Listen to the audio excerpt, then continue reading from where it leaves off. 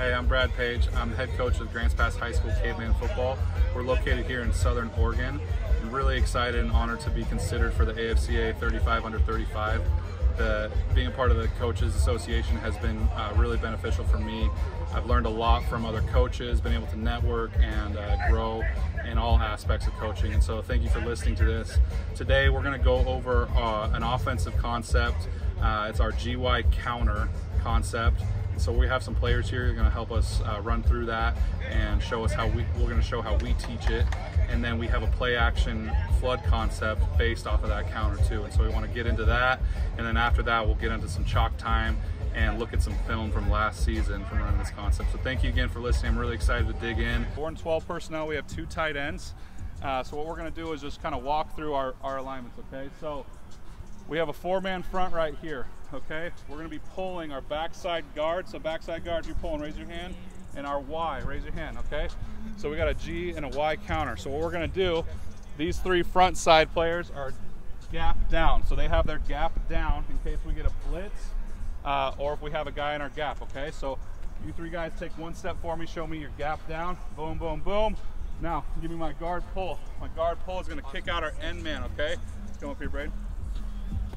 So if he comes up field like that, and then our Y is going to follow in, and he's going to be looking here for this inside backer. Ideally, we want to seal this guy inside and make sure we can create a lane here for our running back. Now, if we get this and we don't get a blitz, these guys are going to combo block here, double team, and they're going to be working towards this backside backer depending on how he goes, okay? Okay, let's reline up again. Let's talk about the backside.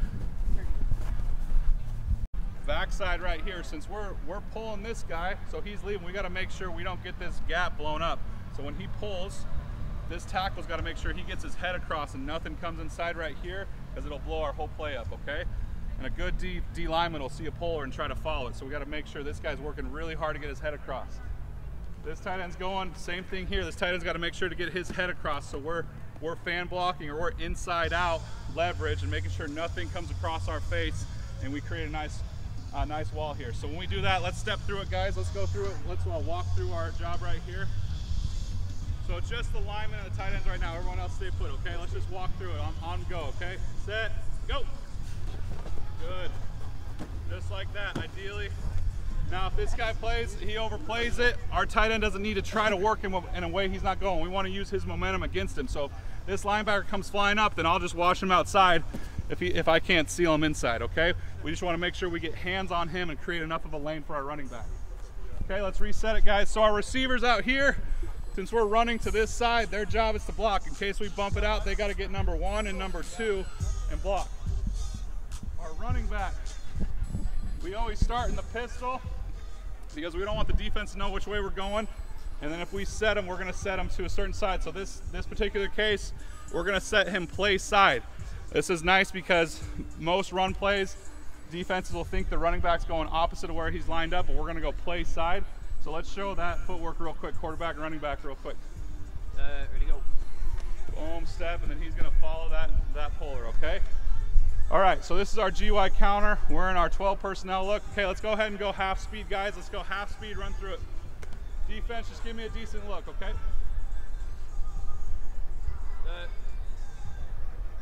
Off 80. Off 80. Ready, go. Good. Just like that. Good, good, good.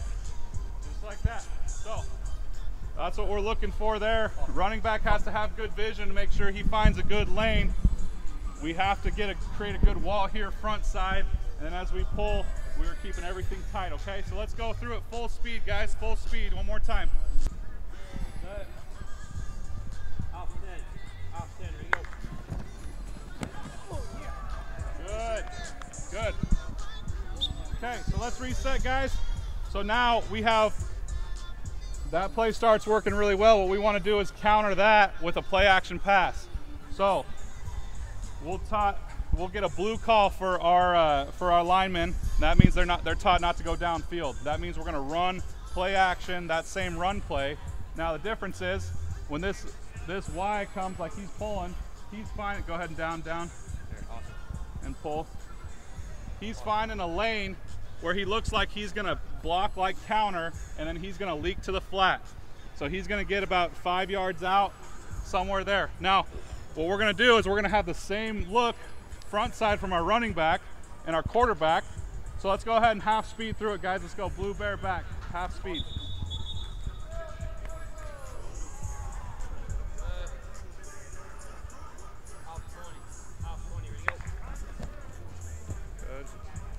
Good. So what we'll do here, we come back. So what we're selling is, we're still gap down, gap down, gap down. Now the puller, he's gonna kick this end. So when he comes here, Braden, come step up. When he comes, he can't go downfield. So what he wants to do, instead of kicking him out, we wanna work and kind of seal him, because we're gonna boot the quarterback and he's gotta protect the edge. When our running back goes in, he's coming inside, acts like he has the ball, and then he's helping pick up any blitz or anything inside out so that our quarterback has time to get outside, okay? Now, our receiver side. So what we're gonna do here is we're gonna have, it's basically a flood concept. So our Z receiver outside, he's gonna do what we call a crack corner. He's gonna try to draw the corner and the safety inside like he's running it straight at the post, and then he's planning and heading for the back corner of the end zone. Our H is gonna get the second level, where he's gonna try to work inside out and get to 10 to 15, and then that gives us room for our Y, our tight end, to leak out about 5 yards. So then we have 3 levels, and it works perfectly for our quarterback to see all 3 of them at the same time. We protect it well, and we run it well enough on the run game, it should sell it so we can boot out, and our quarterback has time to see whoever's open. He's taught to just read whichever one's open, he's gonna get it to as quick as possible. So, blue bear back, okay, full speed.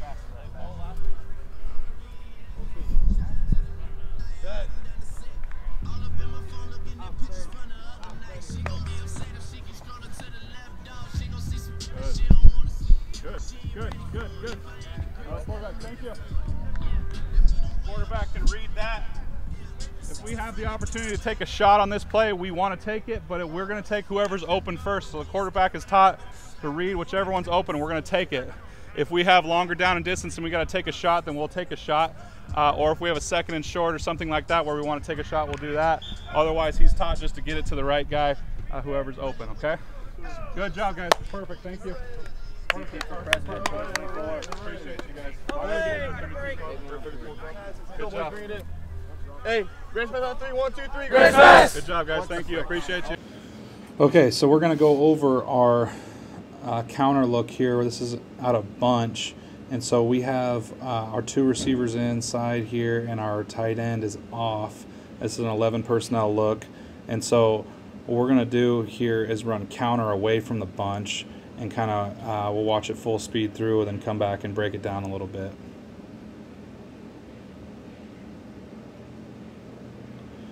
See, it turns into one of our bigger runs. It's a good job. So if we pause it here, our guard does a good job. We knew this team was real aggressive off the edge, and our guard does a good enough job of chipping this edge defender on the blitz. And he comes in real over aggressive, and it works to our advantage. Obviously, we'd like to get a better kick on him, but we're taught when we pull, whichever direction we're pulling, we're going to hit with that same shoulder. So if we're pulling left, we want to hit with our left shoulder. That way, if we miss, they either are going upfield or they're running right into us rather than into the play. And so it's a good example of doing just enough right here, and the running back does a good job of getting off and making a good run out of it. So watching slow motion here, see right there, guard gets a good chip, just enough. The running back sneaks away, follows the tight end who's looking for first threat inside, finds someone, and that's, it's interesting when you get out in this spot. Now the running back, maybe if he bounces it outside, we could go for 6 here, but it's tough to read it in real time. And he's taught to just keep his head down and get 5 yards most of the time. So that's something that we can evolve to. Maybe if the tight end picks up this guy instead, we might have a good lane. But regardless, we had a good 13-yard gain on this play. And so we'll come back one more time, just watch it real time. So running back does a good job, step to the play, away from the play direction, and then cut back. Just like we talked about too on the field, front side we're going to be down, gap down, and then pull. And then we got to make sure that this tackle secures where we're pulling from. And these receivers are also inside out here. And so we'll watch this front side, or watch the line now and see how it looks here. Good aggressive downhill. They're taught to combo block here and work to second level. So they're going to work second level here. Counter can be muddy and messy. It's all about good timing, and so it doesn't look pretty all the time, but this is the type of wall we wanted to build here and creating a great running lane for against a really aggressive defense. And this is why this play worked well quite a few times against this opponent. Okay, so here we're going to look at the play action off of our GY counter. So we're lined up in 12 personnel looks. We have 2 tight ends here. One's on the line of scrimmage, one's off as a wing. And what we're going to do is we're going to sell like we are running counter. And we're going to pull this backside guard. And then we're also going to look like we're pulling this tight end. And he's going to find somewhere to leak out here. And what we want to do is we want these linebackers to obviously get sucked in and think that we're running counter and allow us to be able to block the box here with our 7 blockers that are going to stay in, because our running back's going to stay in as well, and give our quarterback time to boot and then read the 3 receivers. And so we'll do a flood concept. So this Z receiver, he's going to do what we call a crack corner, and he's going to try to draw the corner and the free safety in with him and plant and then turn and gain some leverage. But we want this slot receiver, our H, he's going to take an inside release and then work out kind of the mid-level, and then our tight end is going to be the short throw. And so our quarterback's going to sell play action here, and then he's going to boot this way. And when he boots, if the timing's right on the routes, he should have all 3 receivers in his line of sight, and he can see which one's open. If our Z receiver, our outside receiver here is open, we want to take a shot and throw it to him. But it also, again, depends on down and distance and other things like that. So we might tell the quarterback, hey, we just need to get 7 yards here. It's 3rd and long. Like, if the H is there, throw it. Or if we're reading a defense, obviously it's play by play, opponent by opponent type of deal. But we'll go ahead and watch this in real time. And there's things that we can improve on, but overall this turned out to be a big play for us.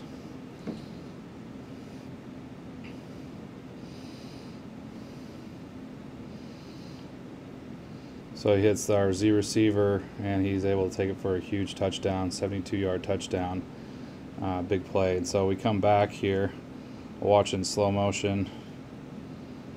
So they almost run into each other, so we got to tighten up our routes. The H needs to take more of an inside release, but our Z receiver does a good job on his route and getting open. In fact, our slot receiver didn't do it right. He's supposed to take an inside release, and that'll help with the timing better. And our tight end's got to do a little bit better job of getting across here faster, but our quarterback did a good job in reading the defense and being able to find the open guy. And fortunately, we had one receiver run it correctly and get open. And this is what we want here with this route. If you watch this safety, we put him in a precarious spot because he's reading the quarterback and reading what's in front of him, and he thinks, if he's seeing that, I mean, he makes the wrong read here and jumps on this receiver when really he doesn't need to, because these 2 defenders are in the passing lane. We wouldn't throw to him at all because it would be too risky. And so because he jumps, fortunately for us, we have an open deep ball, and it works to our advantage. And that's just a lot of repetition. That's just these receivers and quarterbacks having good chemistry with each other and understanding in the game, you know, how we do it. And obviously, I mean, you can watch this. It's not necessarily pretty up here. It's a counter play action. It gets muddy, but we have enough time and we have enough things to work out to make it a play. And that's what's so great about football, is it doesn't have to always be perfect or pretty. sometimes we ask our guys to be athletes, and our line does a decent job, and our quarterback does a good job booting out, and he's throwing, away from his strength, and he makes a really good throw and setting up and puts it right on the money. And so this ends up being a really good play for us, and we love these types of play action just to help keep the defense honest and help us open up our playbook so that we can run in, pass, and take some shots. All right, so here we're going to go over a little bit of chalk time just to draw it up, how we want to block our counter with our G and Y. And so we're playing maybe like a 4-2, 4-3 defense here. And so we're in our 2 tight end look with, we call our tight ends our X and our Y, and they're going to be a tight end wing combo over here. And so our receivers will always have a job on a run play, and so they have to know they might have a pre-snap option where they can run a route, and instead of us running the ball, we can throw it to them out quick. But on our counters, we have them run, make sure that they're always blocking. They have to block because we're coming back towards their way, and so our receivers always have a job. They can't just stand around and do nothing. So right here, first threat, second threat, they're going to be blocking. So we're going to be running away from our tight end strength, and so if we get a look like this, we're going to be down, down, down on the front side here, and so they're gap down, gap down, gap down, and so depending on what happens with this, and if we get him in a 3 tech instead of a 1 here, they're going to combo and work to this backside backer, okay? But really this tackle's probably going to end up helping here, and then they're going to work to this backside backer. This center's got a really important job because if they give a 3 tech here, so giving us an overlook to our tight end side, he has to make sure this guy does not get across his face, because if we're going to be pulling here and we're going to be kicking the end, and if this guy blows it up, our play's dead from the beginning. Okay, same thing with our tackle here. He's got to go inside out with our tight end, and so they're gap inside, work out, kind of like fan block, and so nothing comes backside, and then we're going to bring our Y, and he's going to pull and wrap, and ideally he wants to seal that backer. So then our tailback is taking 2 steps play side, looking like he's going to run this way, and then he's going to cut back and follow that Y puller. And so that's what we want to do. He's got to find a seam. We say look somewhere between the B and C gap, because these gaps all change, especially when we go down, down, down. We can't just say like a zone scheme or something like that where you just hit the B gap. This is going to get, you got to find your lane. And so this tailback's got to have a really good vision, really good patience. Big thing we talk about with screens and counters is it's all about timing. So it's all about timing. It could look like controlled chaos, and just like the play we saw on film, it looks like that guy coming off the edge is going to blow the play up, and then we end up taking it for 13. So it's all about patience and timing, and we just have to make sure everybody's doing their job, and we got to at least get hands on our guys. If they are over aggressive flying upfield, say this end comes screaming up almost like a pass rush, well, that's fine. We'll chip them just like we did on the video, okay? And then if these guys go screaming inside because they see the back going there, perfect. Create all this mess right here. Create a huge wall, and then create a big wall right there for us to do, and use the defense's momentum against them. If they want to be over aggressive, we know how to manipulate that and do that. And so that's how we run that. And then we obviously have the play action off of it, and so if we flip it, we'll go the other way, like with say we go the other side. So we have our X and Y.